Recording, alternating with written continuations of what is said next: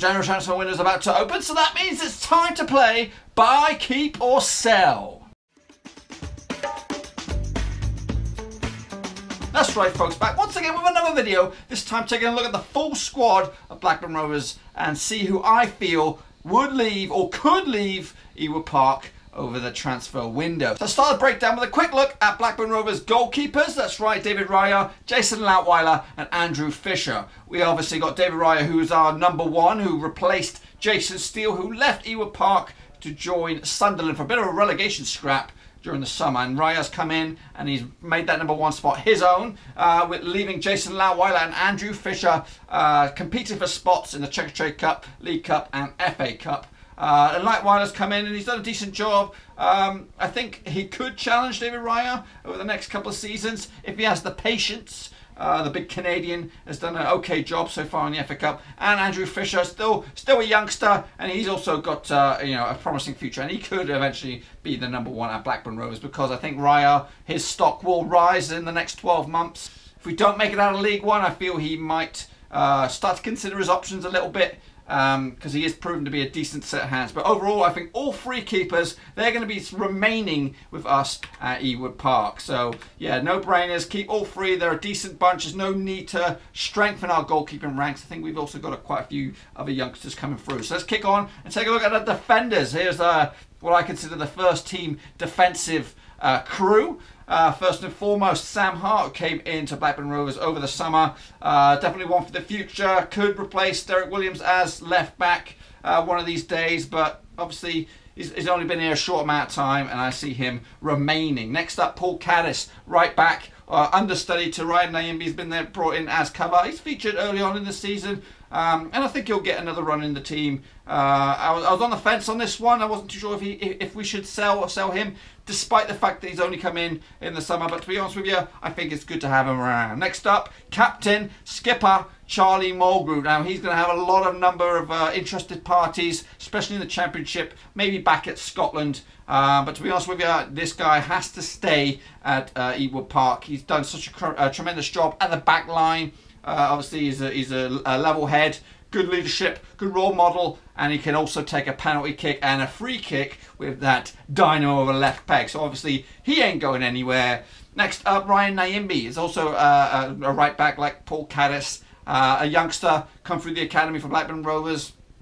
He's had a few nightmarish games recently, but to be honest with you, he's probably still our best right back. Next up, this is probably the first casualty in my eyes of Blackburn Rovers. I think Ewood Ward has done an okay job when called upon. However, he has been known to make a few blunders. I think if we can get an offer on the table for him, I think we should take it and maybe move him on for one more move before he hangs up his boots.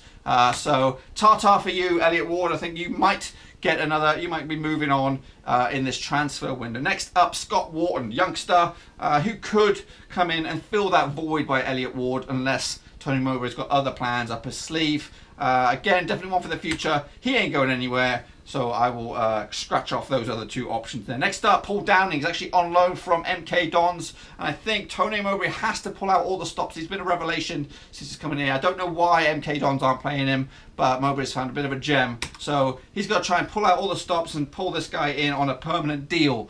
Next up is Derek Williams, commanding left back. Decent runner of the ball.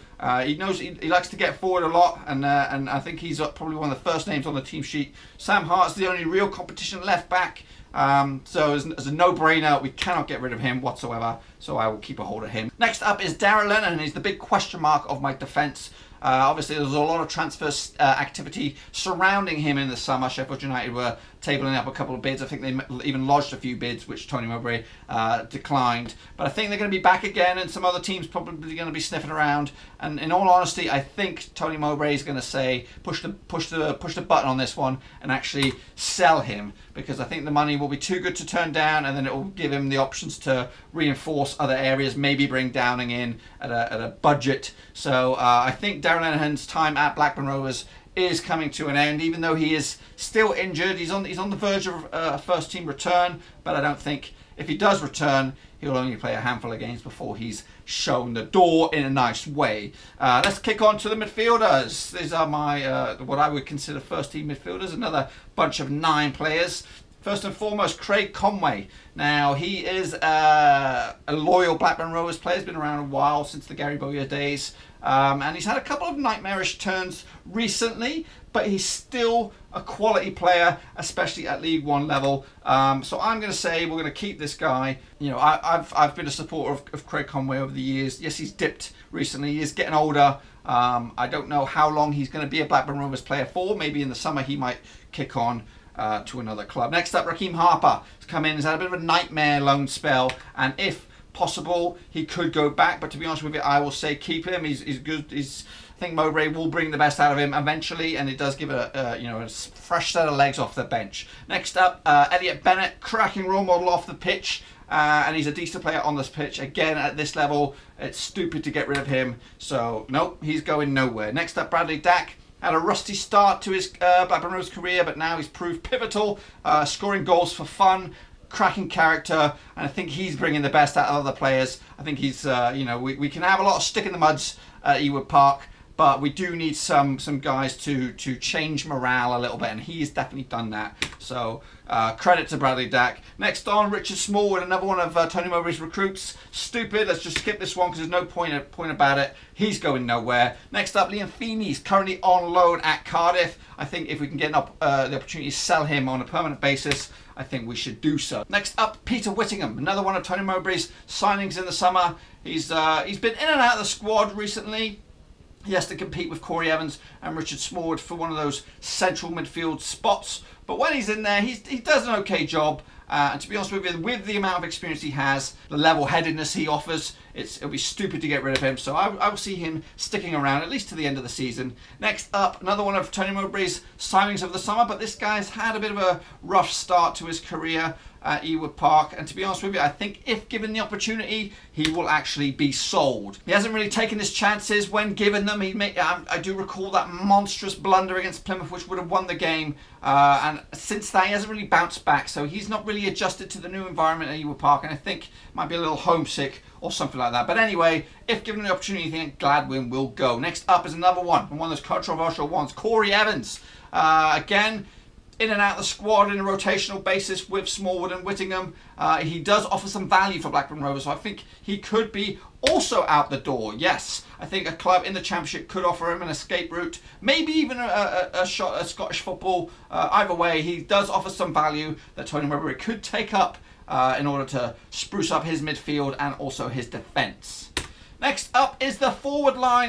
These are the 5 players that I consider forwards at the club. Harry Chapman on loan. Now this guy was a revelation at the start of the season. Very exciting, especially off the bench. But a bit of an injury has kind of sidelined his activity for the most part. If at all possible, Tony Mowbray can make this deal a reality and bring him on a permanent basis, I believe he should do so. But in all honesty, I don't think it's going to happen because I think the value of Harry Chapman is going to be a little bit out of our budget. Next up, Joseph Nuttall was a revelation in the reserves. And he's done an okay job when called upon in the first team. One for the future, perhaps, maybe, just maybe, he's earned himself another contract. But right now, I see him going nowhere. Next up, the one player who I'm completely torn about. I don't know which side of the fence I'm on with Marcus Antonesson. He does always give a 100% when called upon. However, the end product is a little lackluster. You know, the amount of chances he's had, he should be well into double figures right now. But right now, he's only got 8 goals this season. And that penalty miss against Northampton is still burning a hole in my stomach. But to be honest with you, I don't think we're going to get much better options, especially on loan. So I think he'll see out the season, but in the summer, maybe we'll consider something else. Next up, Danny Graham, one of the high earners of Blackburn Rovers. Is he getting enough game time at Ewood Park? He's one of the ones I would consider selling if a good offer came in, especially if we could improve other areas of the field.